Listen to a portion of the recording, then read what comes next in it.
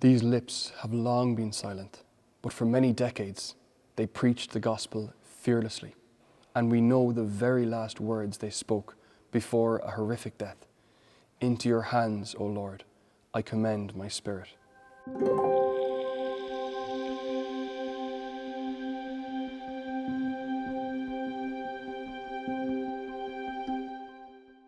We're here in one of the great shrines of Ireland, the national shrine of St. Oliver Plunkett in St. Peter's Church in Drogheda.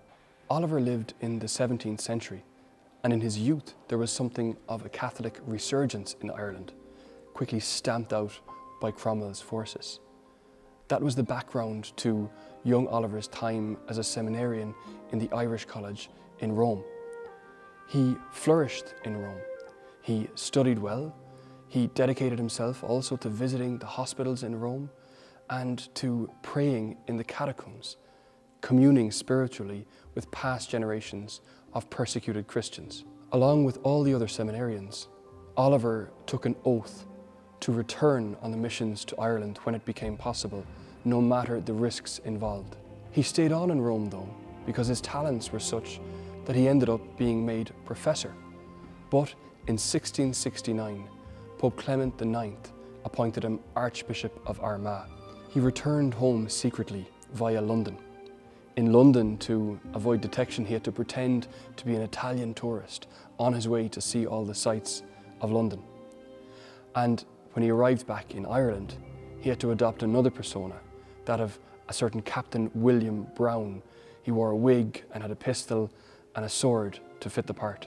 Eventually though, he was back in his diocese, and he was able for a time to work with relative freedom, above all in administering the sacraments that hadn't been administered for decades because of persecution. All the northern dioceses were lacking bishops, so he ministered not only here, but throughout the province of Ulster. He confirmed many, many people, including, he says, bearded men of 60 who had never had the opportunity to receive this sacrament. He preached wherever he went, in Irish and in English. He was in full sail. He called on the clergy wherever he went to high standards of life. And unfortunately, some of the clergy weren't willing to go along with him. One of them even took him to court, although Archbishop Oliver won that case. He was passionate about education as well. He founded a school here in Drogheda, staffed by Jesuits, which was to educate not only the local Catholic population, but Protestants too. Eventually though, the authorities in Dublin found out about what was happening in Drogheda, and the school was levelled. The Archbishop later wrote, "There is nothing which gives me greater interior pain than to see schools established by me thrown down after such great expense. Oh, what will the Catholic youth do now, so numerous and so talented?" But he was not daunted. And in his letters, he shows himself to have been full of the faith and good humour that was necessary to keep him going in the face of persecution.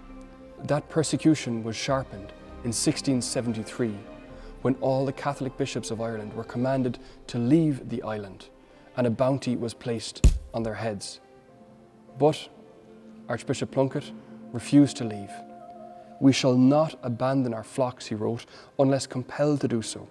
We shall first try out the prisons and other torments. Already we have suffered so much, on the mountains, in huts and in caves, and we have acquired the habit of suffering to such an extent that it will be less inconvenient in the future."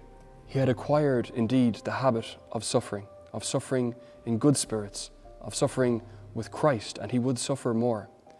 He was arrested and jailed in Dublin Castle, then moved to Dundalk, where he was tried but allowed no defence. The trial moved to London, and there he spent a very tough winter in jail. At the trial in London, he asked for the right to defend himself, but once again permission was not granted. Eventually, his punishment was announced. He was to be hanged, drawn and quartered. The sentence read, "You shall be drawn through the city of London to Tyburn. There you shall be hanged by the neck, but cut down before you are dead. Your bowels shall be taken out and burnt before your face. Your head shall be cut off, and your body divided into 4 quarters." He responded to the sentence very simply, Deo gratias. Thanks be to God. In his final days, his great joy was to be able to celebrate Mass secretly in prison. On the gallows, in a speech, he proclaimed his innocence, but also proclaimed his forgiveness of all those who had falsely accused him of crimes. I forgive them, he said, with all my heart.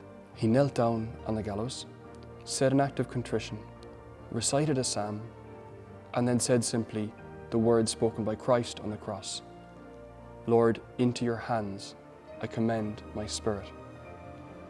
After he was hanged, his body was mutilated and his head was thrown into a fire before it was rescued. You can still see the burn marks on his head here. When Pope St. John Paul II visited Ireland in 1979, he spoke of the example of St. Oliver Plunkett and how he put into action the words of the Apostle Peter: never pay back one wrong for another. As a martyr for the faith, he said, he sealed by his death the message of reconciliation that he had preached during his life. In his heart, he said, there was no bitterness, for his strength was the love of Jesus the Good Shepherd, who lays down his life for his flock.